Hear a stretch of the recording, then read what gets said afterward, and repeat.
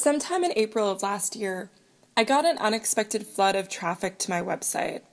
There were almost 50,000 visits from all over the world in a single day. Checking the list of referrals on Google Analytics, I discovered my website was on Reddit. The link went to a page that's a mix of images and presenters' notes that I published shortly after I gave a talk at a conference on art and activism. If this page were a story I wrote for a web-based news site, the editor might have told me I did a great job, but I didn't do a great job. The traffic has nothing to do with the quality of the work. The subreddit TIL, Today I Learned, picked up a line in the page that says CIA secretly pumped funds into abstract expressionists. I mentioned this in my talk. It isn't even a particularly rare bit of trivia. It comes from a book by Frances Stoner Saunders called Cultural Cold War. Plenty of blogs have picked up this story over the years, and many of them linking to a 1995 article in The Independent that Saunders wrote before the book.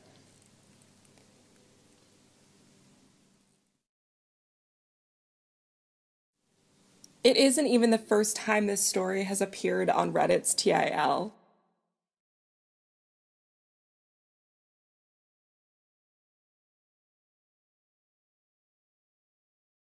Here's another book on the Cold War, Cold War Civil Rights. It talks about how the Soviets looked at racial injustice as American hypocrisy, undermining U.S. rhetoric, promoting itself as a free society.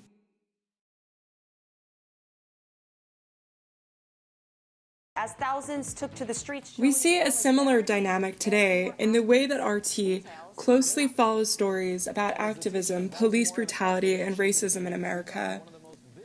RT appropriates activism and dissent for its own purposes.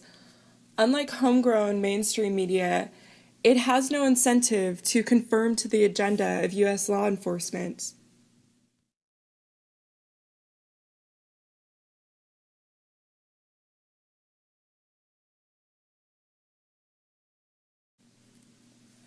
On the web, RT is just part of the soup that's Google News. You have to apply to be part of Google News. A few years ago, I went through the application process for the website I was editing, but my request was denied. I never figured out if it had something to do with the sitemap, or if Google News was simply overwhelmed with requests at the time. It appears that Google News privileges the design of the sitemap, over whether the news is biased or not. I wondered if Got News was on Google News. Got News came to my attention last autumn when a rumor floated around on Twitter that ABC News paid Darren Wilson 6 figures for an interview. The rumor linked to Got News.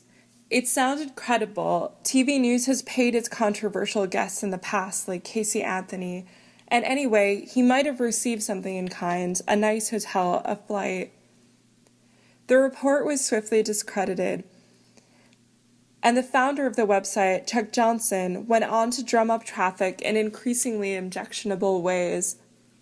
He doxed Jackie of the UVA Rolling Stone screw-up, but then he got the wrong woman. It's all for clicks. It's all for purposeless Reddit traffic that means nothing but can shore up click rate ad money. Conservatives often complain that Google News refuses to list their websites.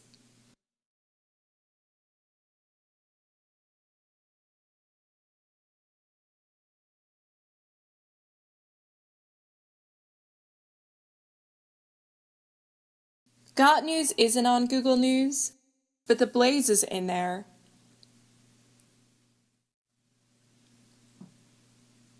The Blaze is Glenn Beck's outlet.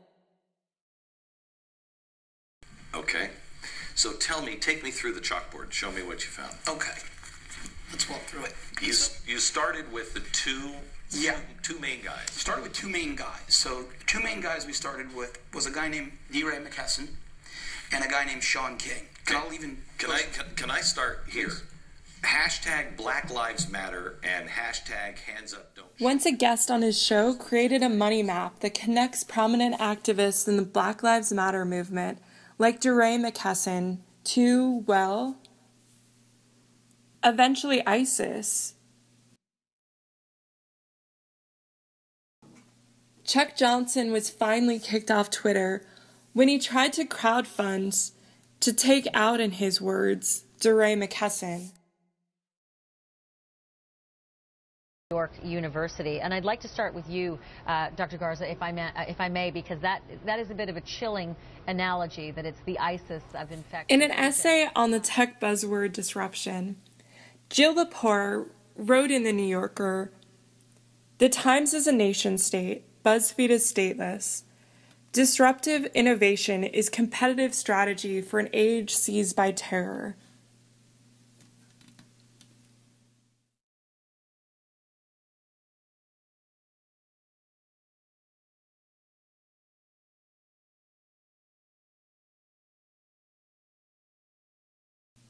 So does that mean New York Times, rather than BuzzFeed, is more like ISIS? BuzzFeed could still be the Ebola of news, in another metaphor somewhere. Even Google image search can privilege biased news. Images appear higher on a page depending on traffic and whatever Google determines as relevancy. Searching for a picture of Freddie Gray, I found this from the content farm heavy.com.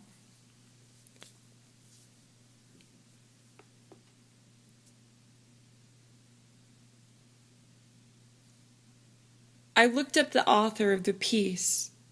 Some of his other stories were sympathetic to the protesters. He has no point of view that I can discern. His point of view is whatever will bring in traffic.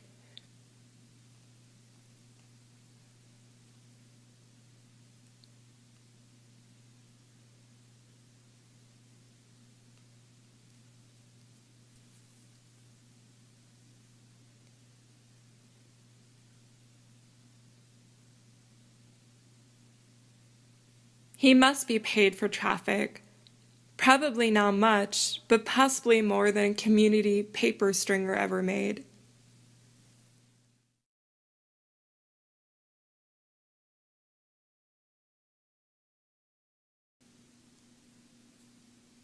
I really appreciate how this website, Media Mass, is so transparent about its manipulation of information. It exists for traffic alone. Every story is pre-written. Every story swaps out the age and profession of each celebrity to generate a new story. Just about anyone you can think of will show up there.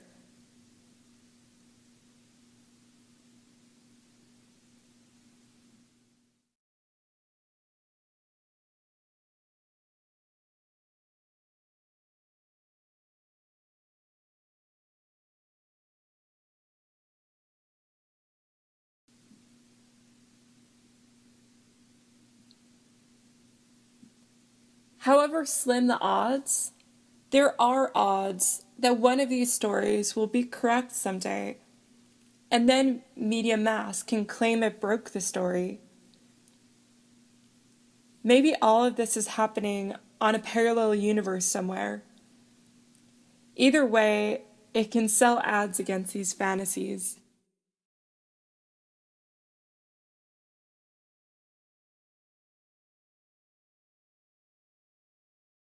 So BuzzFeed is not the ISIS of news.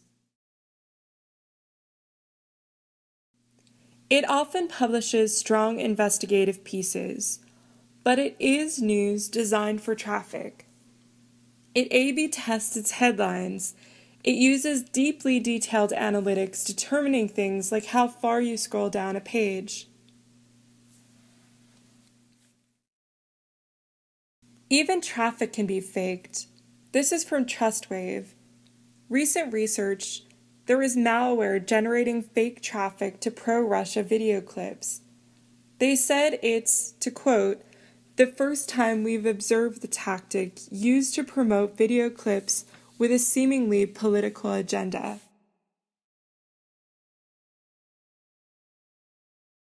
don't want to miss that.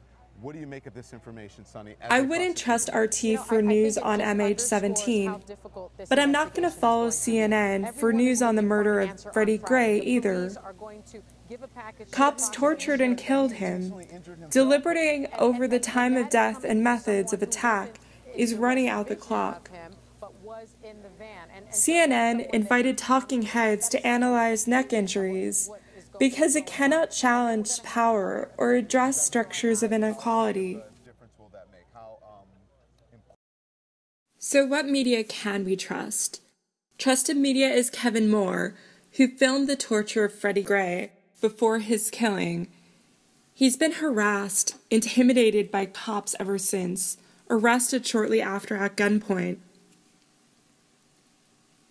Trusted Media's Chelsea Manning, Edward Snowden, risk, transparency, authenticity.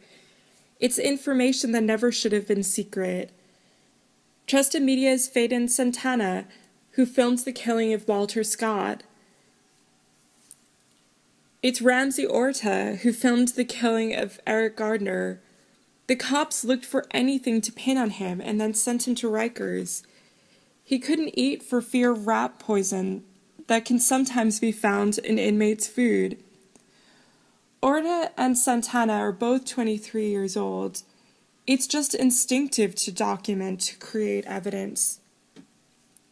This is footage of injustice, that which never should have happened, but is documented for accountability. It's the absence of agendas. It's not about traffic. Trusted media is raw material for us to interpret for ourselves.